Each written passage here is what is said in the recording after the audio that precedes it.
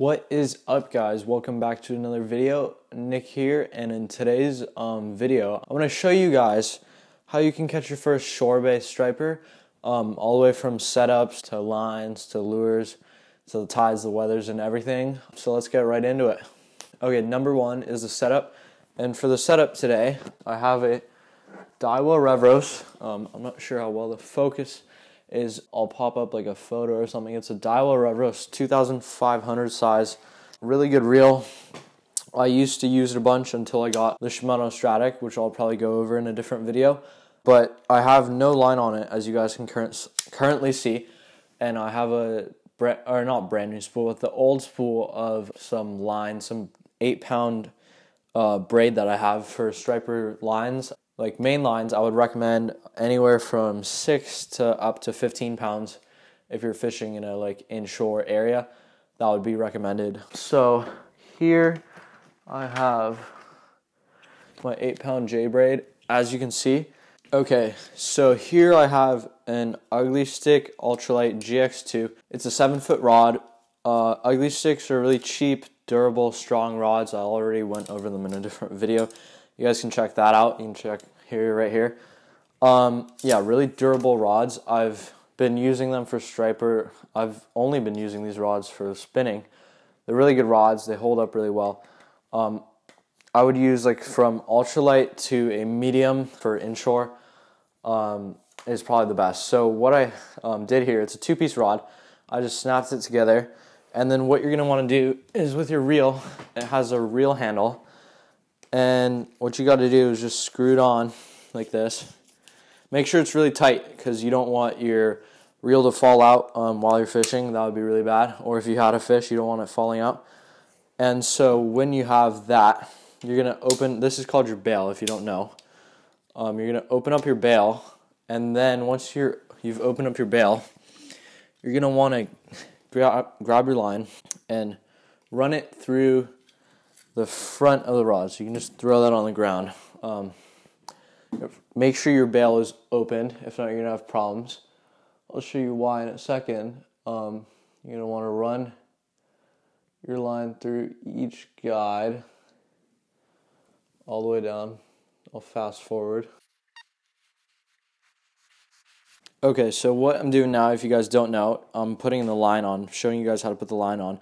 A lot of people are like, oh, let me just get one with line on it already, but usually those are crappy lines. Those break really easily, so I wouldn't recommend that. I would recommend putting your own line or going to the tackle store. But if you do it yourself, it's not that hard. All you got to do is run it through, make sure your bail's open, and then you're going to want to tie a knot around the reel. I'm not sure what is the best knot. The knots that I just use like a uni knot. I'll link a video for that. I use a uni knot. I'll just tie that and tighten it, and then clip off any end part. I'll just clip it off, and so I'll tighten it down, and then I'll bring it down to the reel, and then I'll just grab a pair of nail clippers and snip whatever tag is hanging off. You want to make sure that's tight. Some people like to use tape, but as long as you have a bunch of line, you're not going to worry about like having a fish take all your line out most of the time. So yeah, I would say it's important, but you don't need to go super into detail about it. So once you have that, you can close it. And the reason I like to have the bail, or the reason you have to have the bail open when you're spooling your line up, this isn't the best way to do it too. This is just the way I do it, and that's like easier for me, and that has worked. Tackle stores probably do a better job, but this works. So you're gonna start reeling and make sure it's tight. You're gonna want to grab the line like this. Okay, so now as you can see, it's starting to bring the line in, and then sometimes like the line just flying off the spool, which doesn't usually happen, but because there's no line holders on it, it's just flying right off. Normally I would just stick a pencil in between the spool and clip it with your feet together, and that'll just roll, because you want to make sure that the line's tight to the spool so you can fit more on it. This is 300 yards, by the way. It's a 2500 size reel, but yeah. But I'm just going to fast forward all the me putting on the line. you also want to make sure that the line, you're holding it like this or some way so that you can make sure the line's like even and wrapped, and it gets like wrapped tight around the spool. Okay, so I just finished spooling up all the line on here. There's not a lot because I have used this before, but you're gonna want to reel until you have a bit of line here, or unless you're completely done, then you'll just reel up all the way. But if you want to get set up right away, then you're gonna like not want to reel all the way, so you're gonna have some line right here, so you can tie your leader on. The spool's not very full because I've used it before. Normally it'll go to the edge. You don't want to go too far, if not you'll have some other issues. But yeah, so we're all spooled up now. So now we're gonna get into the leaders. For the leaders, I'm not really sure what's best. Some people say use a lighter leader. I just use a heavier leader than my main line, just because I don't want to like lose any fish. And usually if I get snagged, the main line will break. Like, it'll just break at the leader, not the main line, so I won't be losing much main line. So for leaders, I like to go from like 10 to 25 pounds based on your line. Like, let's say you have 15-pound line, then you probably want to use like a 25-pound leader, just so like the knots are better. But I'm using like currently, I think 15 pounds. I'm not gonna, okay, so here's my leader. It's not J-braid, I just put it on the spool.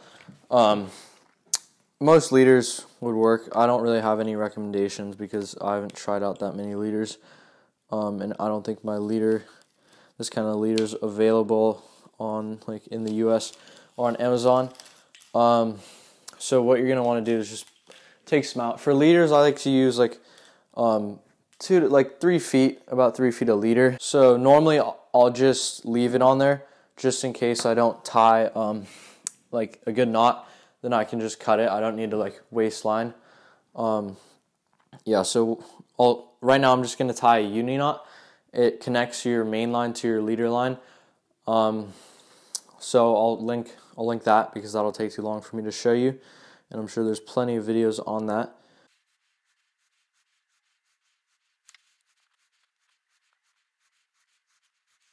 Okay, so I just finished tying the leader knot. I'm just going to cut off the tags now, but I want to go over why using a leader, especially for stripers, is so important. So they're pretty smart fish, and if they see like your thick, or if they see your braided line, they'll be like, oh, what's that rope? So they may be like more scared if you don't have a leader line. And it's also just better because it's heavier and your knots will tend not to slip as much if you tie braids straight to your lure. I've had a lot of problems where the line will just slip.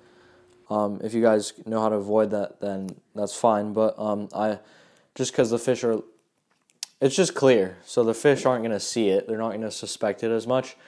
And you have like a heavier line, like a heavier backup. It absorbs the shock more, I guess. Not too sure about the details of that, but I just always have had more luck using a leader. I'm not sure if it matters with other fish, but for striper, it's definitely made an impact. So I just tied my leader knot. Now so that's about measured. It's a good knot, so now I can just snip it straight off.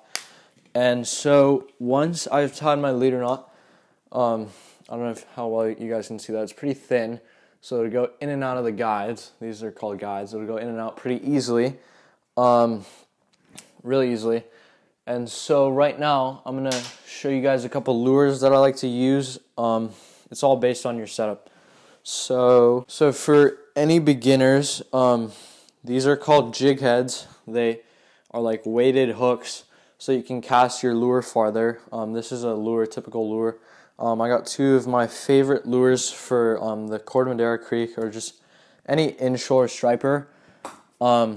So what I have here is a 3/8 ounce jig head. This is usually the heaviest I like to go because, again, the fish do get spooked if it's too big or something. So when you're putting the lure through, you gotta hook it through, and then I'll link a video for this too, because it's not that easy.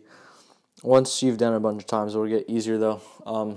So once you have it through, this was not a great job, but it'll look something like this. You have the head and the lure is like that, and so you can just tie it on. So I just like to use either a clinch knot, like a fisherman's knot, or a uni knot. Just goes straight through. I'll link a video for those knots too. Not too hard. So just tie it through, and once you have it tied up, make sure you wet it too before you cinch it, because when there's a bunch of heat when you tighten it, so the line can get weaker. So normally I just like to wet it so that's easier, so that there's less chance of it breaking. This is one of my favorite lures for the creek or just inshore striper fishing. It's the 3-inch Z-Man Minnow Z. It's a really good lure, really elastic, so it won't break at all. I've never had one break, even with fish with sharp teeth like halibut. These do not break. The action's pretty good. But another thing I have, if the fish are not biting, are the striper stalkers, 3-inch striper stalkers. They're pretty skinny, so they don't seem like they're 3-inch. They're not big. They're way smaller profile lure. Really good for finicky, like finesse fishing when the striper just aren't biting. These work really well. I've caught tons of striper on these. These will be available. If you guys want some, just email me or DM me on Instagram. Make sure to check out the Instagram. Yeah, these guys, 3 inches. We have a bunch of colors coming available. Just let me know. 1/4 ounce jig head works best with these. Just really great lures when the fish aren't biting or like really finicky. One of my favorites. So yeah, that's the whole setup. So once you have your setup, you're gonna want to make sure that the tides are good. And usually my favorite tides are like 2 hours before high tide or 2 hours after high tide, especially when the water is moving. The fish tend to be more active because it forces the bait to get moving. So the fish are looking for those bait fish, and so they're up shallow just looking for some food to eat. So those are my favorite tides. Any kind of weather usually works. The time of the day. Striper, I've had luck like with all times. Sometimes if you get them in the morning, they'll be jumping and stuff. Yeah. So those are just a few of my tips. Yeah. Another thing is you want to set your drag. So I forgot to go over that. Your drag is like how much, I'm not sure what the exact definition is, but it's like how hard the fish can pull your line out. And so usually it's really important that you set it, because if it's too loose and a fish bites and you try to set the hook like this, it normally won't set because there's nothing to like tight. It's not tight enough to like hold the fish, and you don't want it to be too tight. If not, you won't be able to like feel the full fight of the fish. I mean, you can have it tight, and you'll probably bring fish in every time like that. You probably won't lose any. But I just like that's one of my favorite parts about fishing is like this drag sound when the fish run with your lure. It's a lot more exciting. So you're gonna want it about like that. I mean, you guys can play around with it, but this is usually my favorite setting. So I might have missed a few things, but that is about everything you need to know about striper fishing, inshore striper fishing. If I forgot anything, if I missed out on anything, just drop a comment below. If you enjoyed this video, please drop a like, share, subscribe. We are almost at 150 subs. When this video drops, I think we'll be at more than 150 subscribers. But I'm trying to get to 200 before February. So if you guys like this video, please subscribe. I'd really appreciate it. Thank you guys so much for all the recent support. I really appreciate it. I hope you guys enjoy this video. If you guys want to see more of this or anything, just drop it in the comments below. And I will see you on the next one.